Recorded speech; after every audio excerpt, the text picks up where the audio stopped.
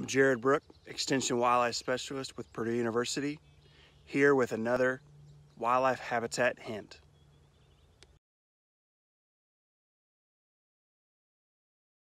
We're out here today setting up some trail cameras on some of our properties for a research project, and I thought this was an awesome opportunity to talk to you about some tips and tricks that you can use to be more successful in capturing pictures of wildlife with these trail cameras.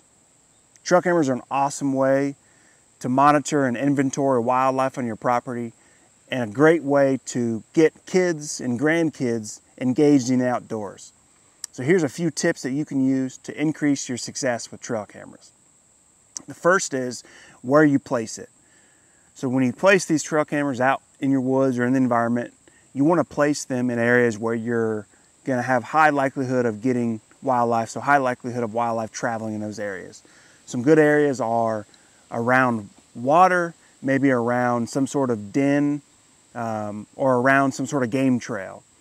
And so we're set up on a game trail today, but one of the things you want to think about when you're setting up on game trails is that if you face it directly at the game trail, you're not going to get the best and most pictures. You want to set the trail camera up at about a 45-degree angle on the game trail so that you get pictures of the animal walking down toward the camera and walking away from the camera on the game trail. That'll help you get better and more pictures of wildlife on the game trail. The second tip is the direction you want to face the game camera. So we're facing this camera directly north, and that's so that we don't get overexposure and underexposure of pictures and a lot of extra pictures that we might get if we faced it east or west and we had the setting and rising sun. So we want to face it directly north. The other tip is how high you want to set it. So a lot of times people want to set trail cameras either too high or too low. The best place to set them is at about knee height, which can be about 1.5 to 2 feet off the ground.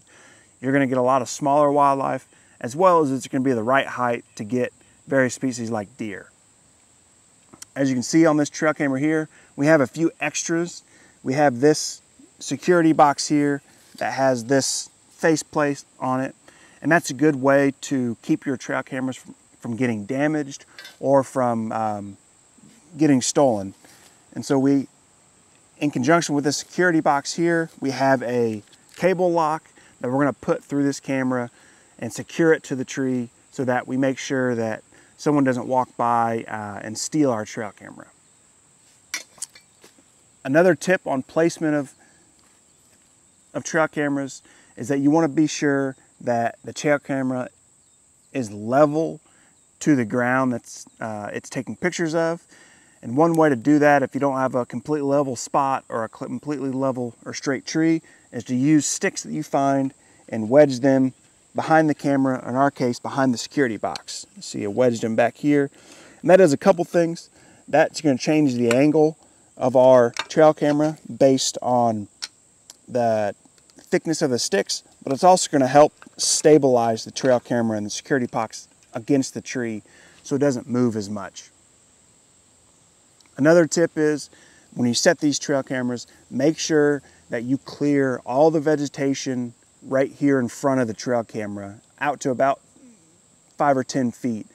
And the reason you want to do this is as the wind blows and that vegetation moves, you're going to get a lot of extra pictures of just moving vegetation, which may run down your batteries or fill up your memory card.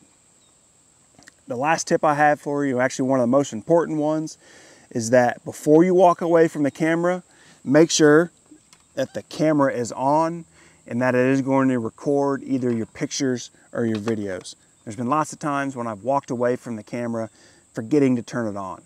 So last tip, make sure you turn it on. Our camera's on now, getting ready to take pictures. So we're going to close the camera up. We're going to put our cover on our security box. And now we are going to put our cable through the box here, secure it to the tree, and make sure that it's safe from being stolen. Run it through there.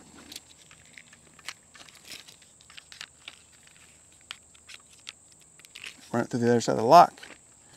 And now we have a secured camera to the tree that's safe from someone tampering with it or stealing it. So I hope these tips help you be more successful with your trail cameras. Enjoy.